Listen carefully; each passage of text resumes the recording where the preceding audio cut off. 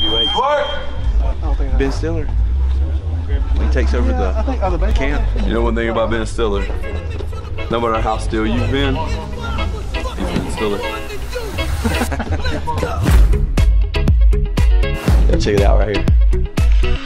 What up, Tyler? This boy Lil White, man. You're going to see me on the Man Up podcast on August 27th, is that right? Yeah, August 27th, man. Love, brother. Let's get it. That's that Lil White, son. We got Lil White on the podcast August 27th, son.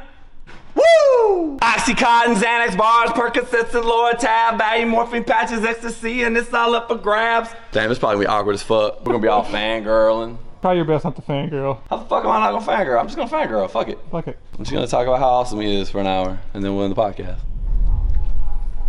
Haley got me a World's Best Boss mug.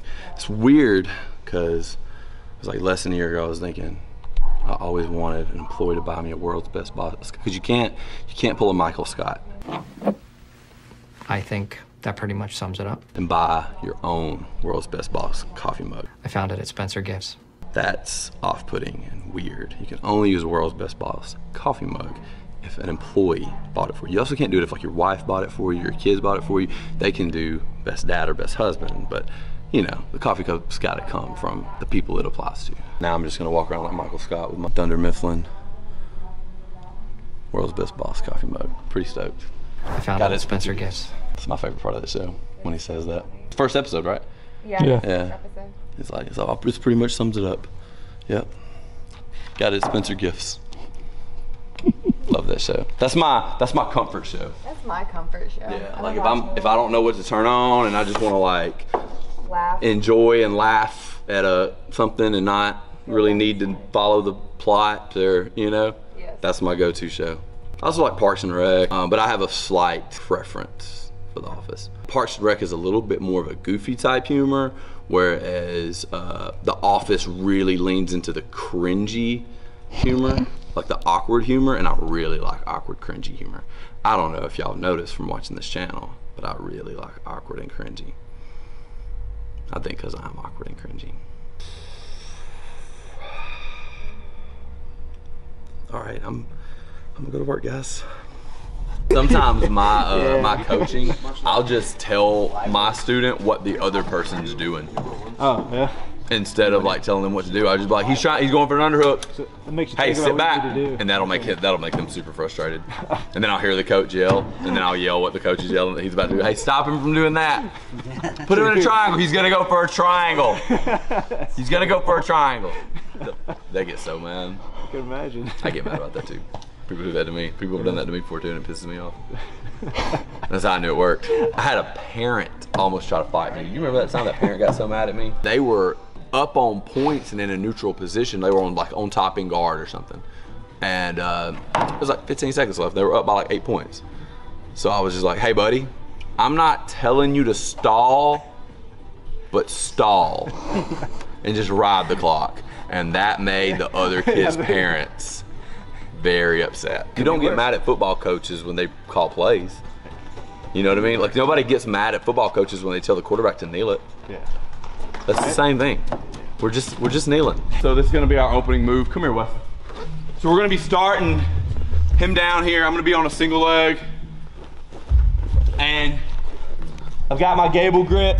He is going to go for his Kimura grip from here. So he's going up under my armpit, he's covering my wrist, and he's covered here. All I'm gonna do is I'm gonna shift and up to this foot. I'm gonna shift, and I just need to shift him enough to make him base this hand here, okay? Once that happens, that gives me the room to back my ass out kind of at a circle and peek my head out here. And then I can be thinking about going up to the back. So it's a real simple move. It's just real simple.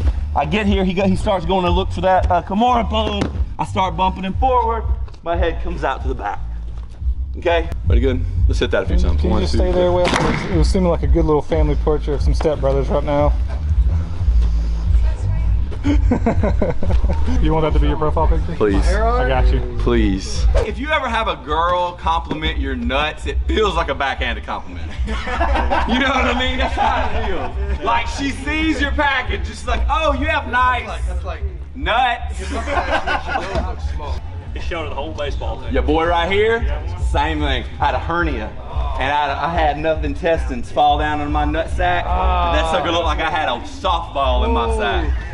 No bullshit. I thought that I had the biggest nuts in the world till I was in my early 20s and had to have surgery. I had it from the time I was 14 until I was in my early 20s. I fought like 6 MMA fights with it. I thought I had just huge nuts that sometimes went back inside of me. Joe saw it. Joe, you remember that big old nut I used to have? He saw it. How many times did you see that big old nut? I'd show that thing every time I had a chance, brother. I mean, that's why you didn't get the surgery. You're like, well, it just. I just thought I had ginormous nuts.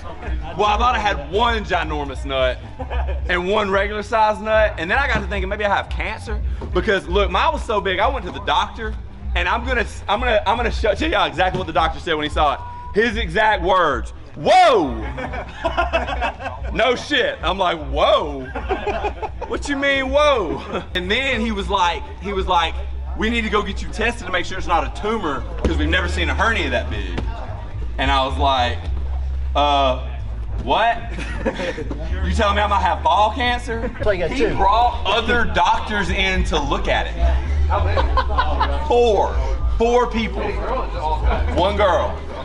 It was a guy doctor, and he was like, I gotta get somebody in here to look at this. So he went and got the whole staff of the clinic, and he was like, guys, y'all gotta see this shit, and brings them all in there, and they're all just gathered around, and I'm just sitting here with my dick pulled to the side, and of course you're slapping thigh every other day, but that day your dick's like, don't mess with me, you know.